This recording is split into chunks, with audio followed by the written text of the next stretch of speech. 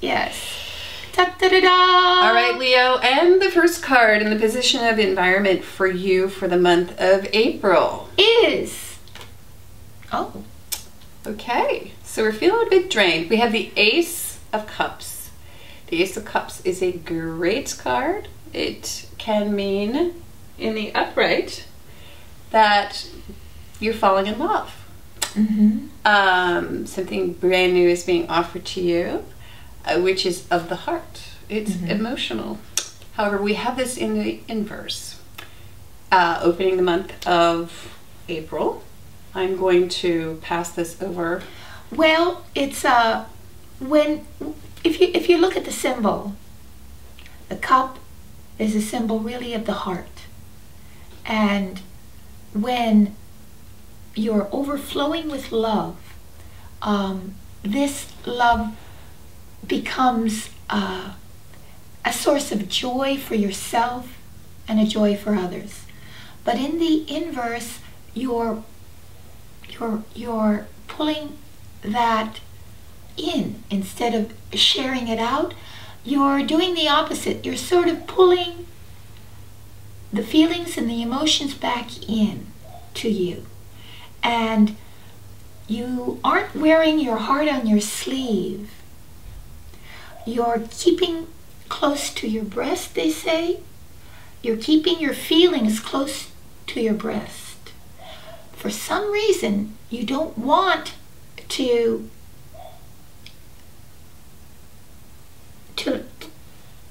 let that flow out to the rest of your particular world environment, the people within your world environment. So there's a sort of contraction, a pulling in of feelings.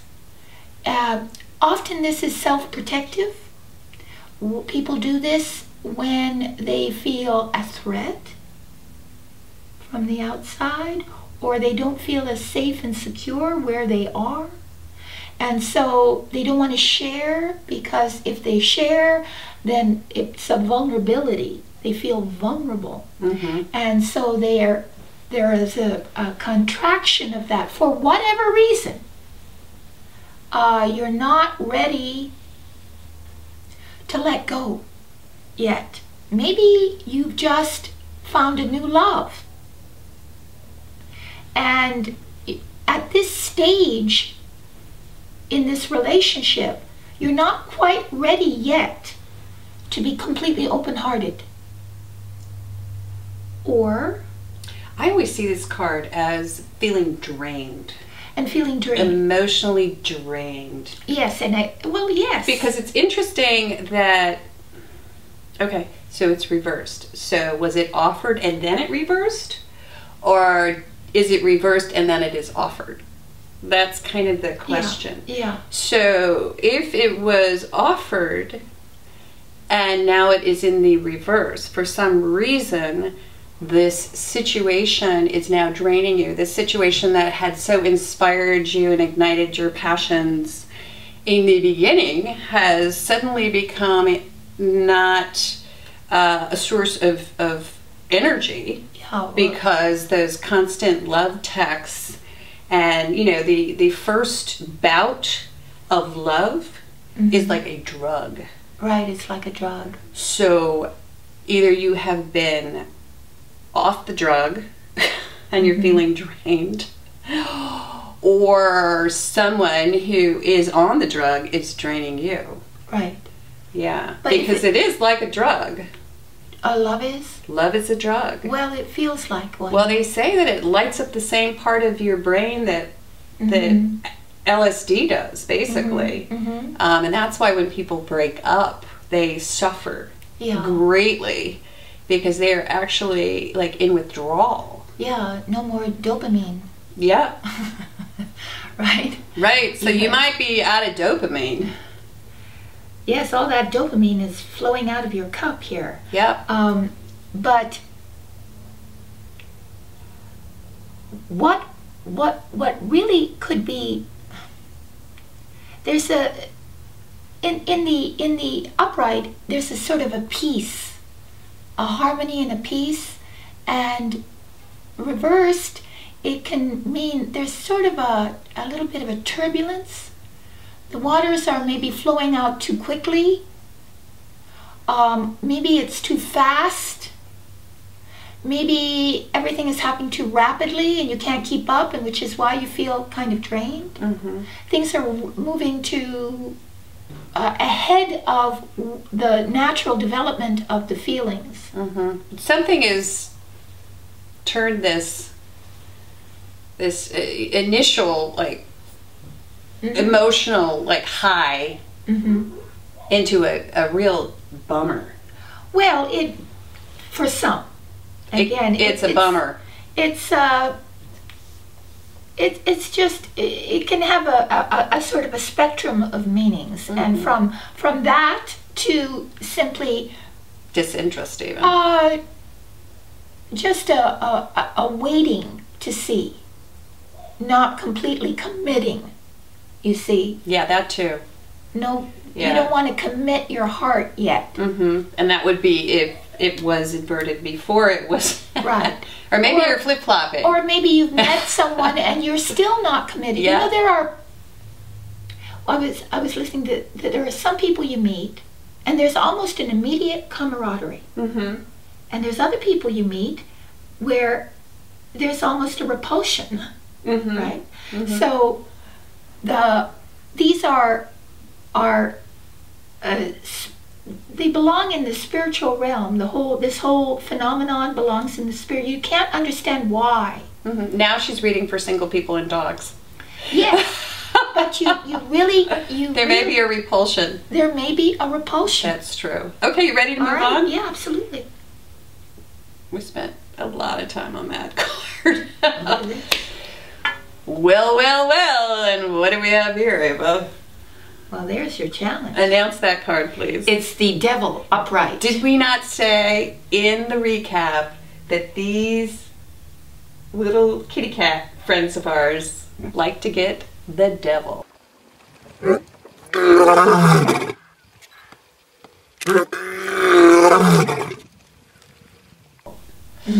guys love the devil. Well, there you go. Power struggle. Yeah, the no wonder it's reversed then, you see. Yeah. So you're pulling back. You're pulling back, yes. You're pulling back because your challenge is to get a hold of yourself. to get a hold of yourself and to take the chains off, because this relationship or addiction to the relationship, you can have a relationship with a drug, you can have a relationship with a person, you can have a relationship with your career, but the relationship is not balanced. You can have a relationship with your iPhone that will not stay quiet. And this is really the devil right here. So quiet the devil, would you? I'm trying.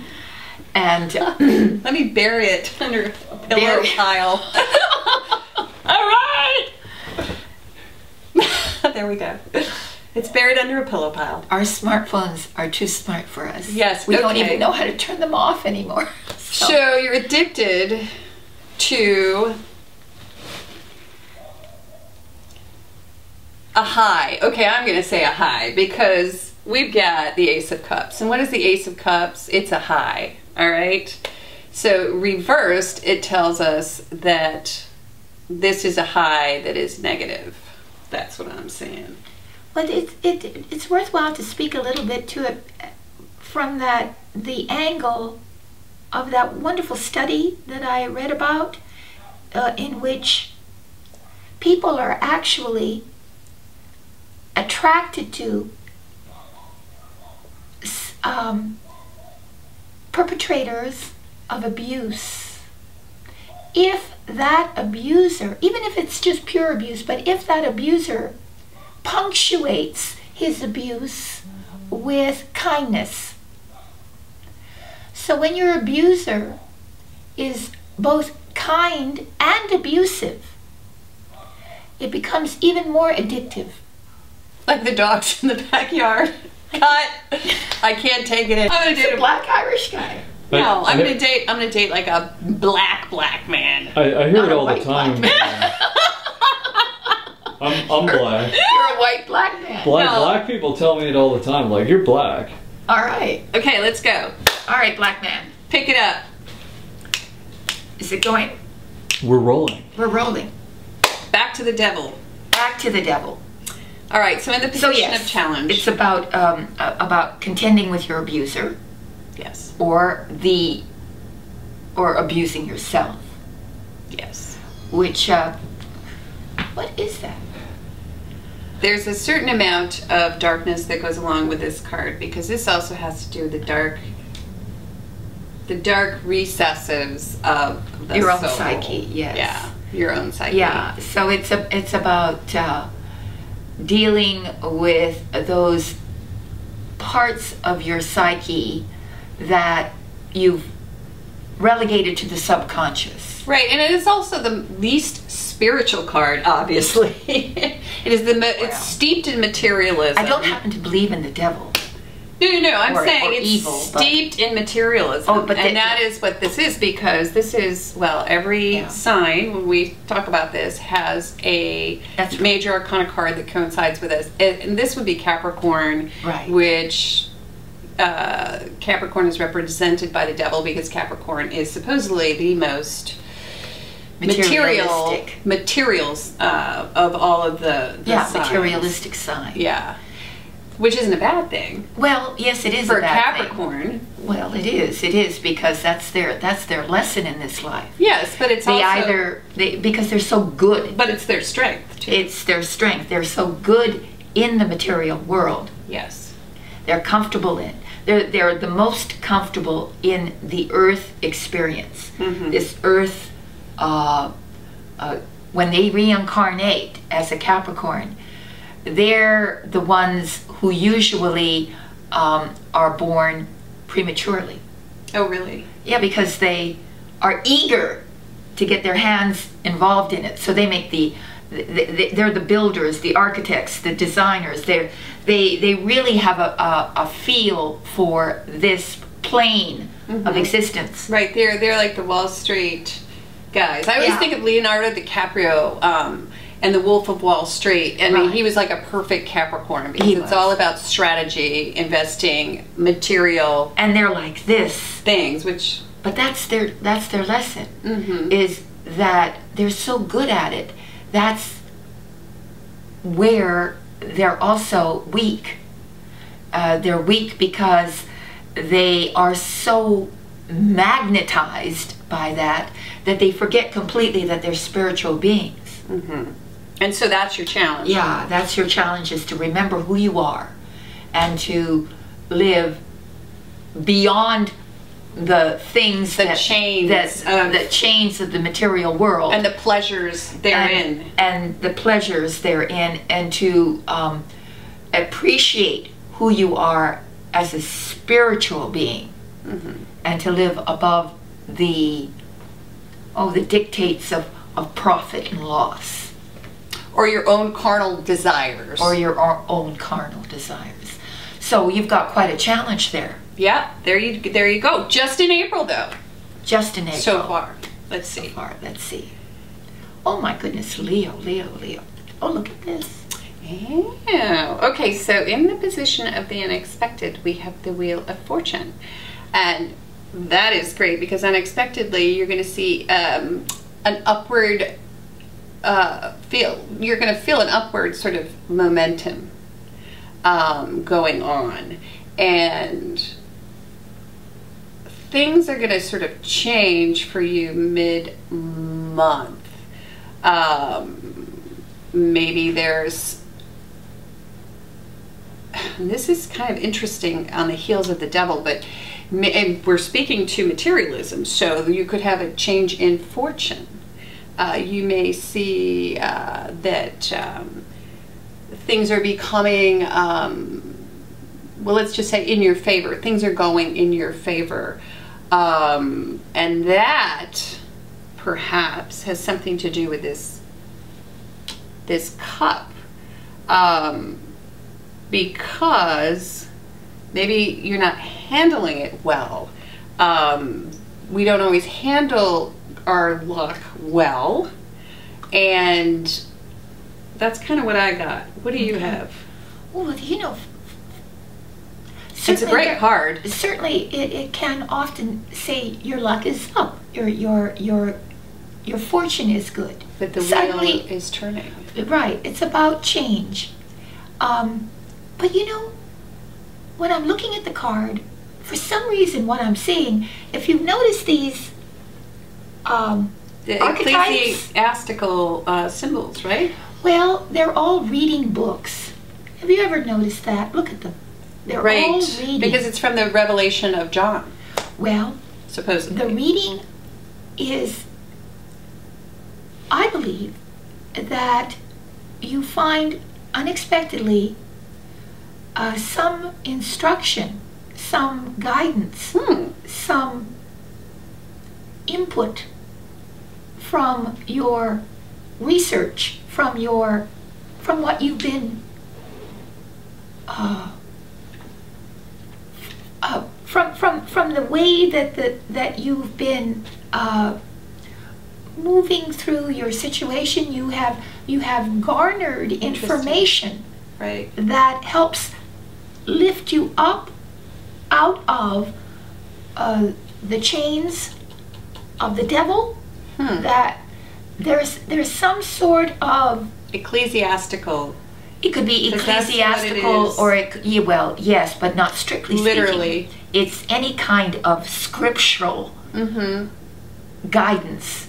So you get guidance either from something you've read, or somebody who is giving you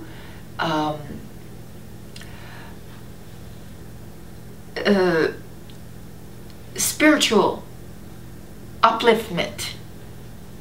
And whether you get that from your books, or whether you get that from someplace in your world, it's contributing to a revolution, because that's what the wheel is. It's revolving. It's a revolution. Right, it's almost like Cinderella, where the clock strikes midnight and the devil's out And the devil's out. and the wheel is in and it's in the upright. And that's right. And so from some source, whether it comes from literature, from a deeper understanding of something, from just some revelation, Yeah, it's like the clock strikes 12. right? And then you move forward, and you're brought out from this circumstance, Right. right? Let's see how it ends. We're spooked. Oh, look at that, 3 major arcana cards in a row. Look at that.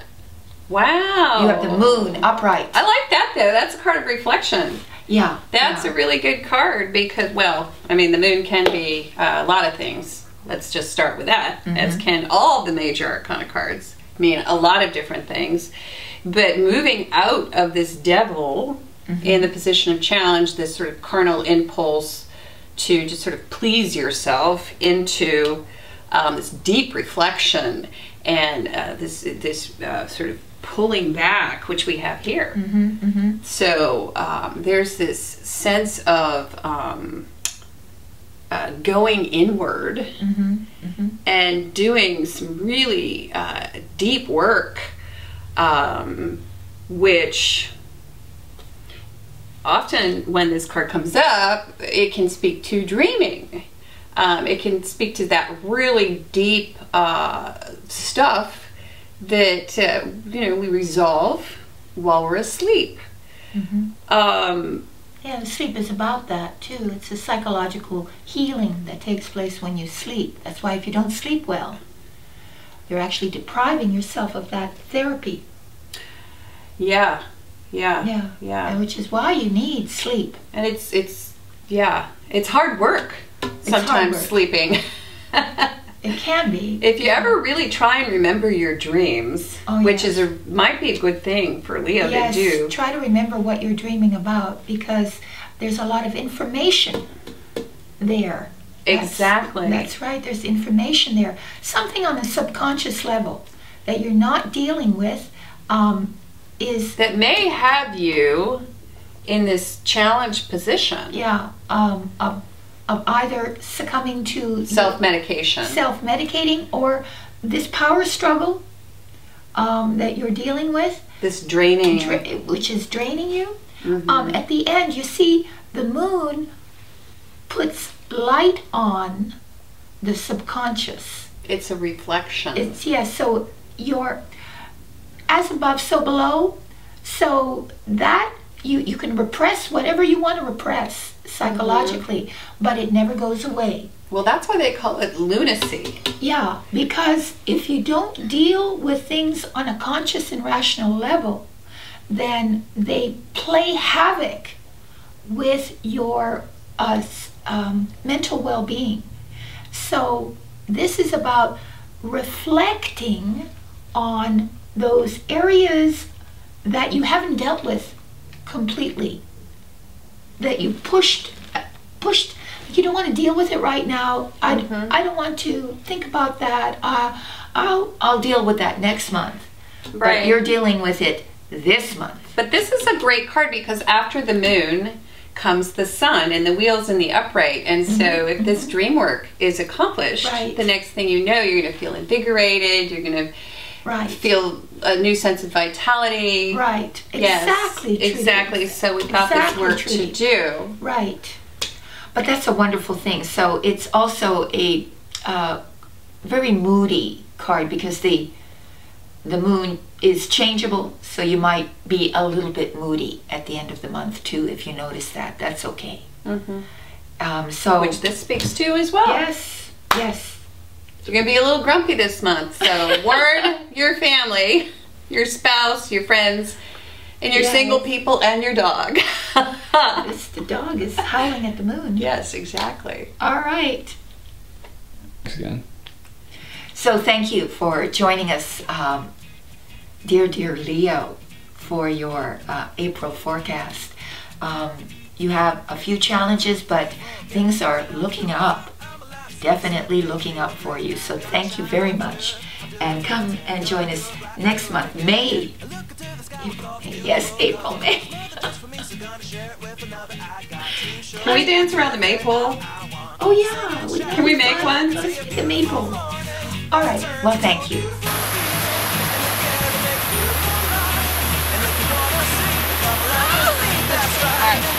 All right. Cut. And if you do, you have future real bright. And it's a combination of consistency. Come on and sing. Oh, oh, oh, oh, oh, oh, oh, oh, oh, oh, oh, oh. Come on, come on, come on and sing, yeah. Come on, come on, come on and sing. Oh, oh, oh, oh, oh, oh, oh, oh, oh, oh, oh, oh. Come on, come on, come on and sing, yeah. Come on, come on, come on and sing. With another sunrise, it's a brand new day, so gonna make a little list to keep the worries away. I gotta dance just a little bit, move to be free. Keep my head up, don't forget to be me. Like I won $1 million, like I hit the pay dirt. Gonna smile from ear to ear, the kind that makes your face hurt. And we'll laugh, jump, sing loud, not afraid to shout about being happy, living it out. Take a look and see a beautiful morning that turns into a beautiful evening, and together make a beautiful life. And if you wanna see, then come along with me, that's right. And if you want a good tomorrow, it's pretty simple, gotta find a light to follow. And if you do, you have a future real bright. And it's a combination of consistency, come on.